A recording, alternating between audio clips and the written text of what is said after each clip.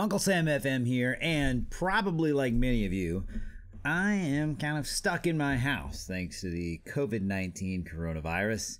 So I thought, hey, why not start my own save for FM20? And this would be the first save that I've played in FM20 that I've actually recorded.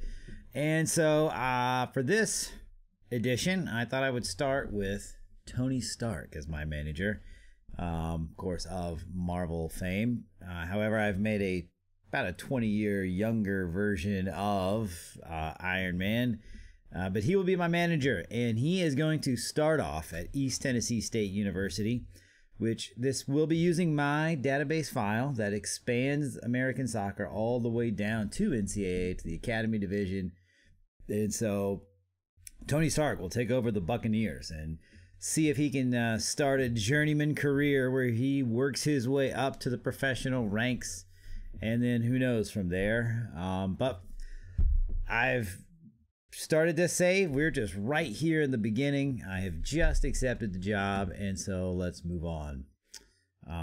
As you can see, this is East Tennessee State, very, very low reputation. Even within NCAA, I decided to pick a team that I have some connection with. They are of all of the teams in NCAA soccer, they are the closest to where I actually live, and so unfortunately, they do not exactly have a proud football tradition, at least soccer tradition, and so it will be kind of a building effort for Stark. But there you can see there is some club history. They won the Atlantic Sun Championship in 2010 and 2013. And then they won the Southern Conference in 2016 and 2017. So that's fairly recent. So they have had some success in their conference, at least somewhat recent success. So it's not all dismal. I cannot think off the top of my head of the last college soccer NCAA tournament that they actually did anything of any significance in. So it'll be a good chance to build something. This is a quick look at the best 11. I'm not really sure what I'm looking at here. We'll have to, I don't know any of these players. These are all obviously generated players. But we'll start to look at that. When we schedule a press conference, sure, why not? And let's just call this save. Let's call it American Football 20. So obviously this is I'm just showing you everything here in the beginning. I thought for this first episode we won't go overly in depth.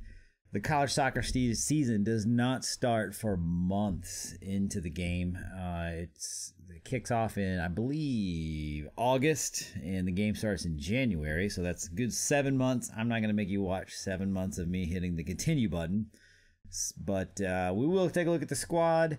Maybe look at the staff a little bit, and then go from there. Possibly training.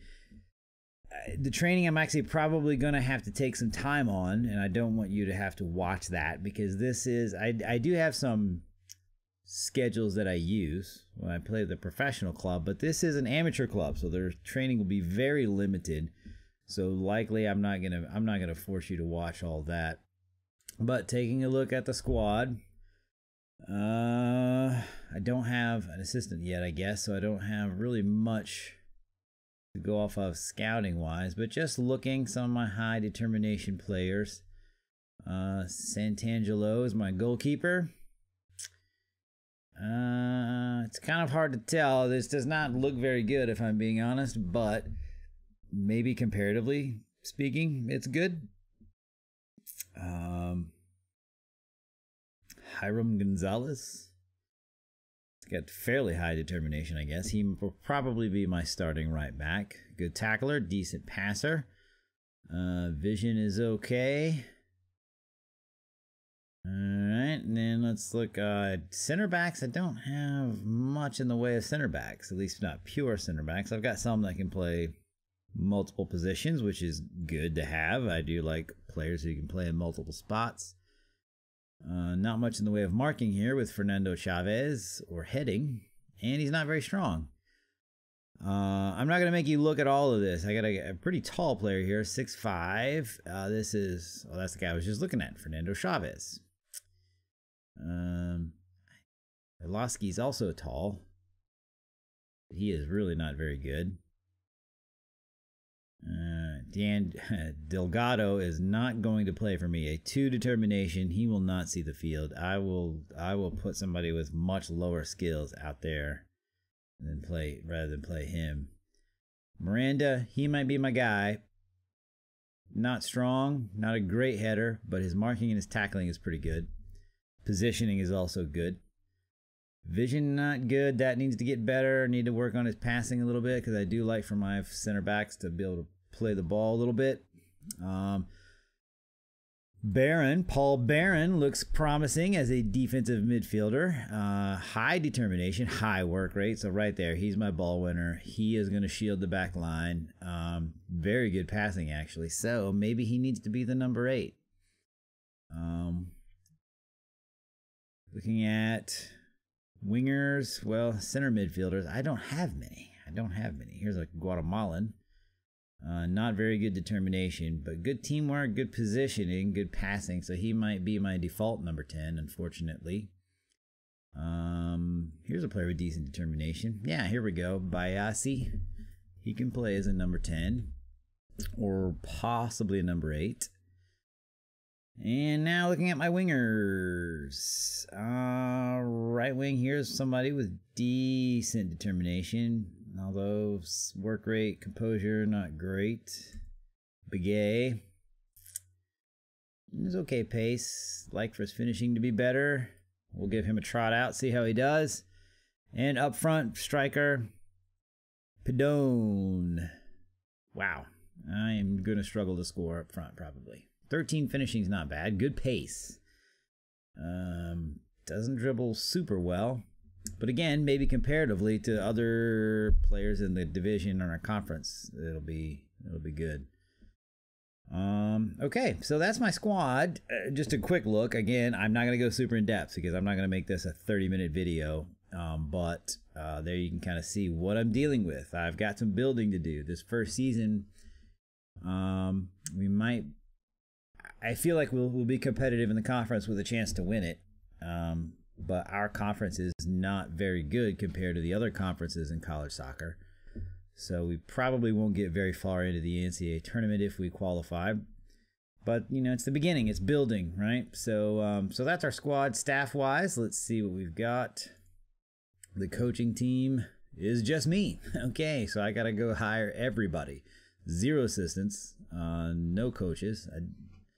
I don't know why I would hire a head of youth development. In the USA, the lower level teams don't develop their youth players. Only academy teams do. So I'm not going to worry about a head of youth development. My medical team, again, nothing. Nobody here. Nobody on the scouting team. Although I don't really need a scout. I might hire one just to have one. I can have a chief scout and a regular scout, but won't do much scouting. Maybe some, you know, looking for free transfers, that kind of thing. So staff-wise, I am just about empty. Looking at training, I'm not going to make you watch all of this, but I'll kind of show you the training challenges that amateur teams had to deal with. For those of you who have never played as a amateur team, but looking at schedule-wise, so if I want to, let's see if I can pull up one of my. Well, I'll just show you real quick how it goes. Again. Usually, if you have a professional team, you have a lot more options here. So let's say I want to go preseason, early preseason, no matches. I can only train on Tuesday, Thursday, and then Saturday if I don't have a game. So I've got to build a training schedule that gets my guys enough work in enough areas for them to develop. And that is not going to be easy. Maybe in the next next episode, I'll show you sort of what I did here, but I'm not going to, again, make you watch all that stuff. We'll look real quick at the competition. So the Southern Conference consists of us and 6 other teams: Belmont, Furman, Mercer, Greensboro, VMI, and Wofford. And it is not one of the stronger conferences in NCAA soccer. It is one of 24 conferences, for those of you unaware. And but as you can tell, not one of the best. Well, you might not be able to tell that just from looking at this, but I can tell you that it's not one of the best. Probably your strongest conference, and we'll just for giggles, we'll look at one of the stronger conferences. Maybe the strongest in NCAA soccer is the Atlantic Coast Conference. I probably won't be able to see much skill-wise, but one of the stronger programs in college soccer and in the ACC is Virginia. Yeah, I'm not gonna probably be able to see anything. Yeah, no, but Virginia. Just looking quickly at the history, they have won the conference 13 times. They've won 7 national championships. They're also the former program of former U.S. national team head coach Bruce Arena. He won 4 national championships in a row with Virginia. Another strong team in the league is probably North Carolina. Look at their history real quick. Yeah, they've won a couple championships. Last one was in 2011. Maryland is another ACC team. Oh, they left the ACC and went to the Big Ten. But the ACC, one of the stronger conferences. Ours is not very. So we only are probably going to get the one bid. So if we want to get an automatic bid, we have to win the Southern Conference tournament and make it to the NCAA. And the way the tournament is kind of built, it's built so that the better you do in the season, the later you enter the tournament. So if I can get first or second, I'll enter the tournament in the semifinal. So that'll be our goal, is to finish as one of the top 2 teams in the league. And this is our schedule. Obviously, the first part of the season, we're going to be playing mostly non-conference games. We'll start off the year against Rhode Island in August. That is long time away. Does it say? Yeah, 229 days away.